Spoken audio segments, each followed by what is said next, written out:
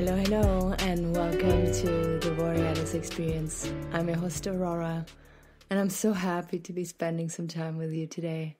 It's just going to be 10 minutes, 15 minutes, maybe a little longer, but it's time where you can just focus in on yourself and relax, disconnect from a busy life. I really like that new little intro here, so I'm really excited to post this episode. I hope you like it too, by the way. So the other day I was talking about playfulness and how you should try out new things that excite you, or where you know you're gonna fail, but eventually you will get better at it and learn. I just went skiing today on backcountry skis. And it's a very weird new thing to try out because I'm only alpine skiing otherwise. And I fell pretty hard and hurt myself pretty badly.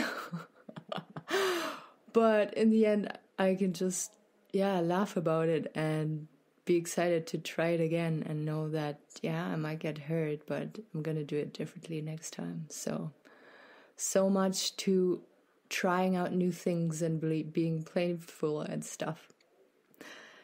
Today I want to talk about your truth. Yes, do you live your truth? Do you speak your truth? Do you live an honest life? I think that's a very uncomfortable topic to talk about for some, and for others it's very inspiring, energizing, and mind-opening. So I will try and talk to both today.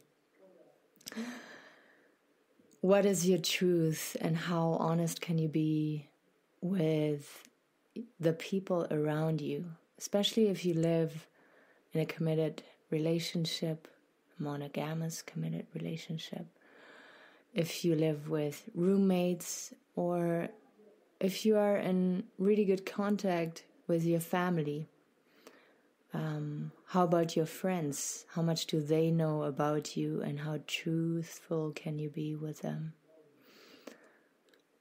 It is hardest, I think, to have these conversations where you know you're going to speak your truth, and the person who's listening, the person who's sitting in front of you might not receive it well, might not accept you, respect you.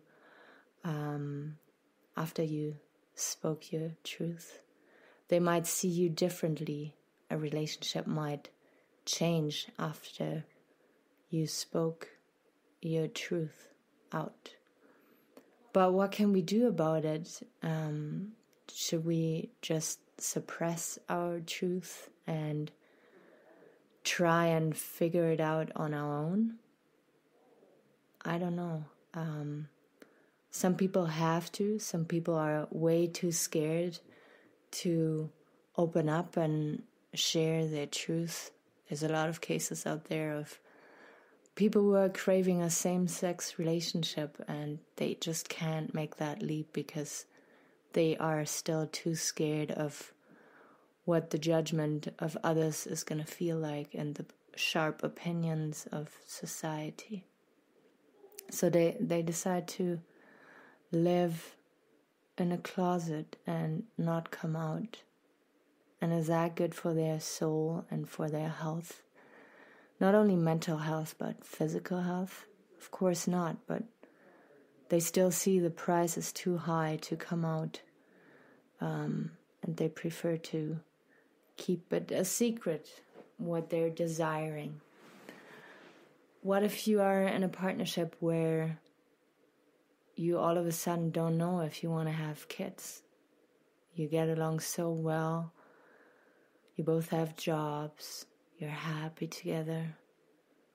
And initially when you met, you talked about having kids, but now you changed your mind. What about these big topics? What if we don't talk about them? And what if we talk about them? I think the most important thing I learned is that you have to talk about it, and you have to stick to your guns, and you also have to communicate it in a way that the person really understands and sees you and maybe can see how hard it is for you to talk about it.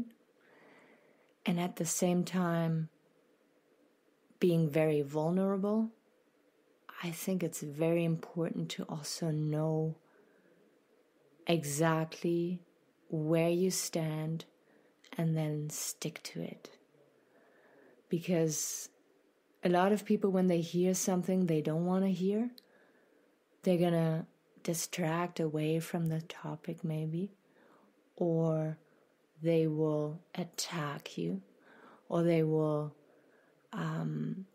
be defensive about it, have a strong reaction, and sometimes we don't expect that.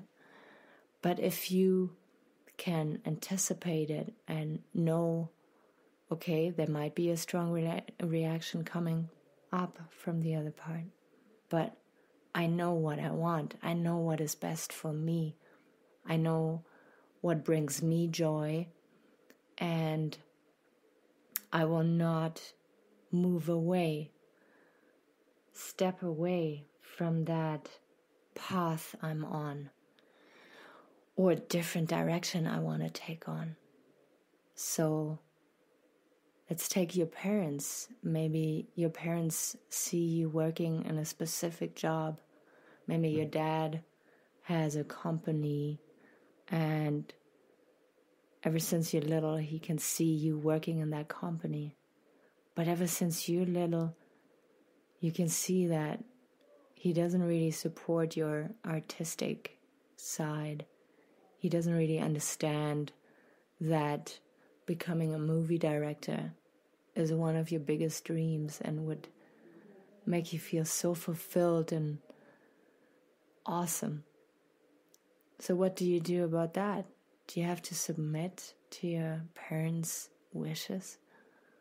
Or can you go out there and live your truth and be proud of yourself at the same time, and not wait for them to give you approval or to be proud of you? That will come eventually. That will come as soon as they see that you're happy and really shining out there. But you can't wait for it, because people sometimes can't give you that approval because they didn't receive it, and what you're trying to do out there is so far off that they just can't give that thing to you. And I said that before when it came to approval. How is evolution possible if you don't step out of the box of your family? A couple people out there I know are born into families where they have to make that first step into a new world. Otherwise, it's just going to be a continuous circle of like a little mediocre life that this person was not born to live. That person has to break out and risk to maybe be rejected for a certain time. But trust that it's only going to be for a certain time, and those people will turn around if they truly love you and see your happiness and that you're living your truth. It is really so inspiring. When you see someone in their flow, when you see someone speaking their truth, isn't that something that is so admirable? Someone who knows how to set boundaries and knows how to say yes, but also how to say no. So what I want you to do today, or maybe over the next couple of days, is reflecting about your relationship and how truthful can you be with those people around you. How do they react when you speak your truth? And can you speak your truth in a kind way, in a very confident way, so that the other doesn't feel attacked or rejected? Of course, if you're in a committed relationship, monogamous, was your guy's style so far, and now all of a sudden you feel like, oh shit, I want to be with different people. I still love that one person, but I also want to be with different people. that's a very scary conversation to have, because you guys might not be on the same page. But can you trust that there's a way to be truthful but still respectful with the other person? And yeah, maybe it means that you guys have to break up and you have to find someone who is okay with open relationships.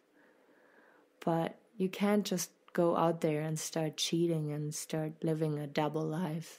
That's gonna hurt your soul and your health way more than if you decide to have that very deep and honest conversation.